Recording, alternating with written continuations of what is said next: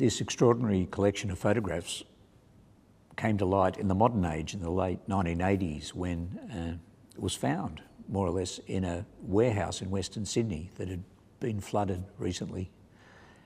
And people realised then what an extraordinary trove, what a discovery it was.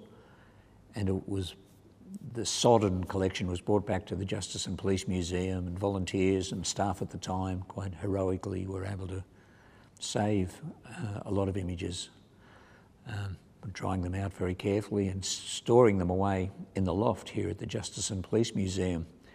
Researchers looked at them in the 1990s. There was some really good work done. There was an exhibition called Crime Scene in '99 that alerted many people to the richness and the possibilities of this collection. And I had the privilege of working on it from 2002 on, and it's really consumed me ever since.